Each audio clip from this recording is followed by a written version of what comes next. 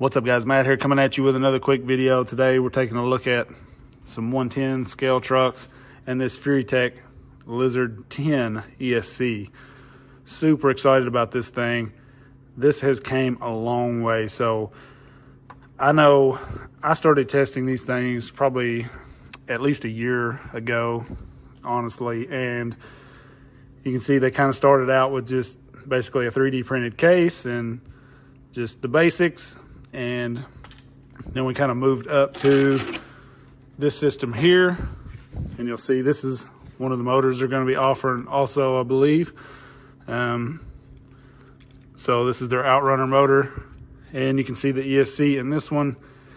It bumped up a little bit in looks, still the 3D printed case. They put the heat sink in there, and it's just gotten better and better. And watching them put the work into this that they have is crazy.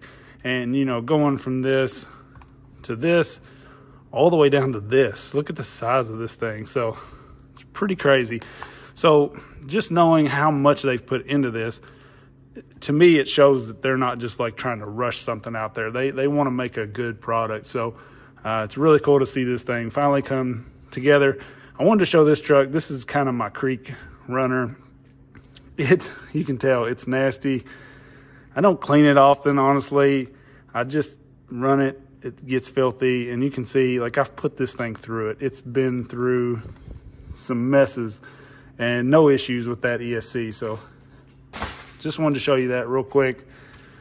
This thing, we are probably going to install this in here. This is my G-Shot. I keep this one a little more clean usually. I run this one a little more on just like solid rock. Not too much creek running with this one. And man, I love this build. Honestly, it will go anywhere and tackle anything. So this is running Capra axles, one of the Amazon transmissions. Honestly, we've got the Copperhead 10 ESC in there, and I've been pretty happy with that thing. I haven't had any issues. It's got a lot of tuning to it.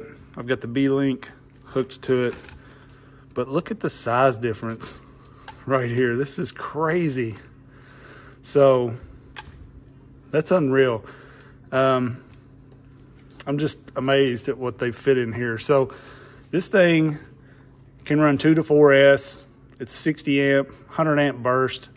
It's not waterproof, but that's not a big deal for me. I don't submerge my stuff. And, it has the Bluetooth, which we have the dongle here, you guys can see. I kind of liked when that was just internal, like it was just inside. We didn't have to worry about plugging it in or anything. But it's nice that we can just remove that. Once it's tuned, we don't have to worry about it. But I'm going to put this in the G-Shot because I feel like this is a pretty good comparison against the Micro X. And that's what I have in my G-Speed there, the other truck with the hard body. So I'm going to put this in here, and then that way we can kind of run them side by side. And then also I wanted to show the size difference between these two because this Copperhead was pretty popular, and you can see how huge it is. Now this Copperhead can be used for bashers as well, so I'm kind of thinking I may put the fan back in this and put it in something that's a little bit more of a basher. But we'll see. Like I said, this is a pretty solid ESC for crawling, in my opinion. I haven't had any issues with it. All right, guys, so we're going to fire this thing up for the first time using our Z4S pack. Love those Z packs. I'll link it in the description. Super cheap for what you get. And I like those little bitty 850 packs. So we're going to open up the Furicar app, just Furitek. So it recognized it, joined up already. Let's see how we are out of the gate. Pretty good slow crawl, seems like.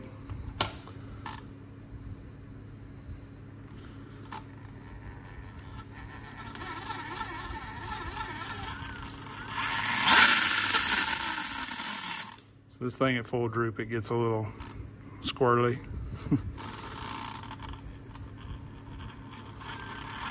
So All right, so we need to do a little adjustment because I prefer a little less run to get to a higher speed. If you watch the throttle, the travel here, it takes a long way before we really start getting much speed, which is not bad. All right, so let's try to calibrate the throttle. So set 0 speed, not gonna hit anything. Set max speed, so full throttle. Max brake.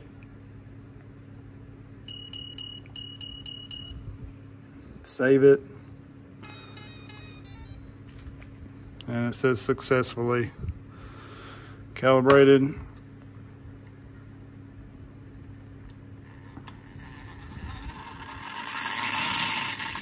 So I may adjust that throttle curve myself,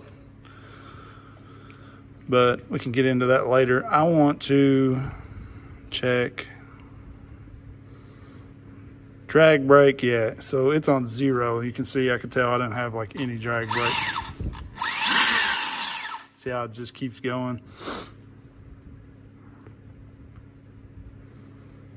And it has this locked brake feature. We'll show that when we start running it.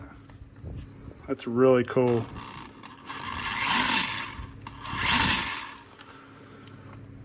So I pretty much want my drag brake to stop. Hold this thing as much as possible when I let off the throttle. So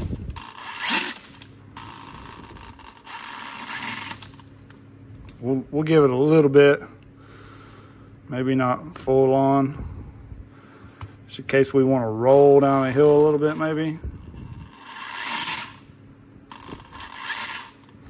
So that's something we'll kind of have to play with out in the field. This locked brake function is looks pretty cool from what I've seen, and we will definitely show this on the rocks. But to me, it looks like basically this thing's not gonna roll when you turn this locked brake on. Yeah, you can really see how it locks up. So with the lock brake down, I mean, it's hard to pull anyways because but check this out. You put it on 100. So that's cool.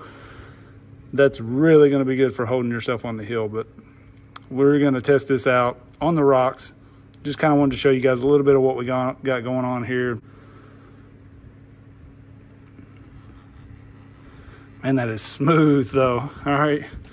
So a lot of this, it's best to play with on the rocks. You can change your throttle curve.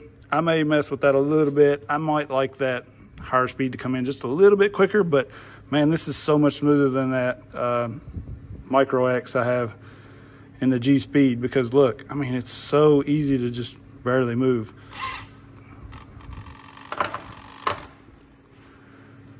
And this is non-censored. I mean, this is, so let's get it on the rocks and we'll check it out.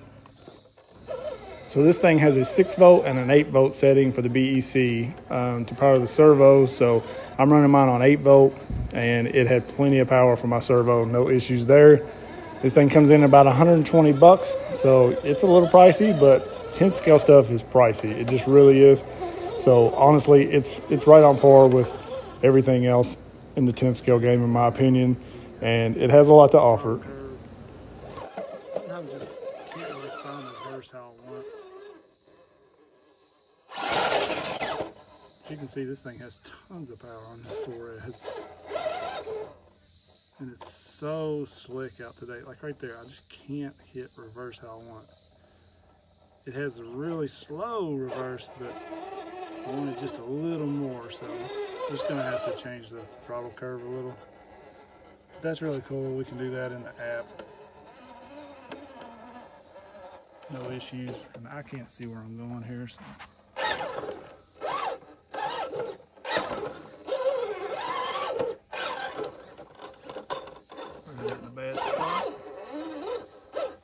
It's so wet and muddy, you can't stay on the line anywhere.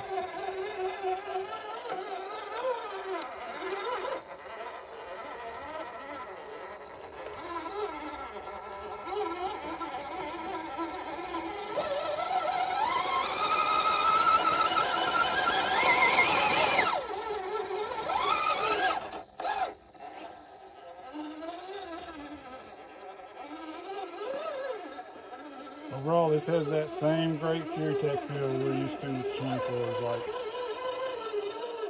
really, really good. My throttle feels great. Now see this right here, where we're kind of rolling back a little when I let off. If we go put that drag lock on, that should stop that. So let's test that real quick. Okay, now we have our lock brake function on, so let's watch it now.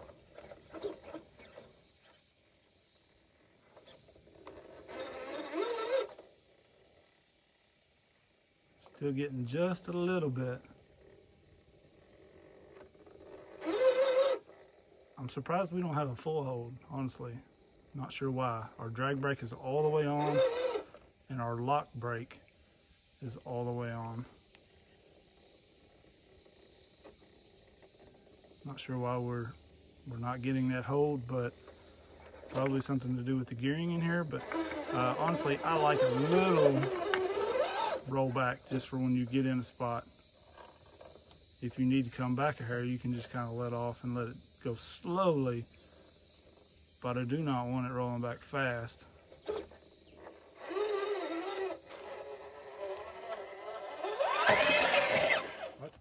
So I'm really limited on what I'm able to run today here. The water is up higher than usual. We had a pretty good rain the other day. So I'm trying to get a couple good clips and just get a feel for this. So I adjusted my throttle curve for reverse and got it feeling much better.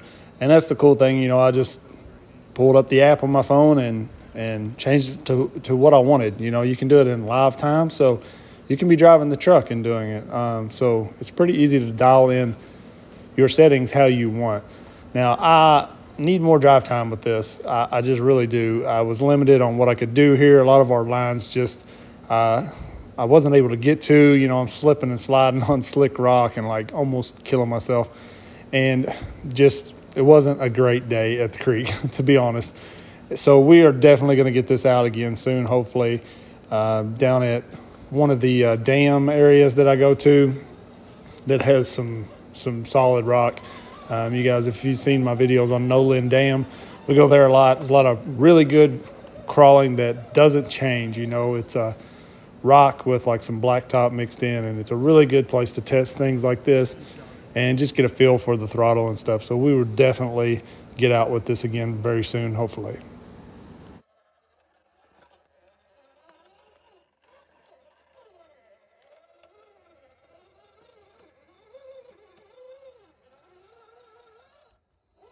All right, guys, so I kind of had a limited time with this thing.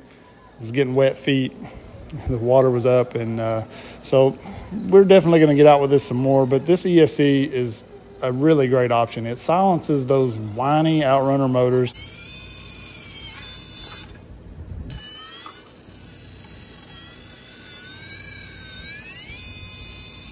You can tell you don't hear the motor, you just hear my nasty loud overdrive.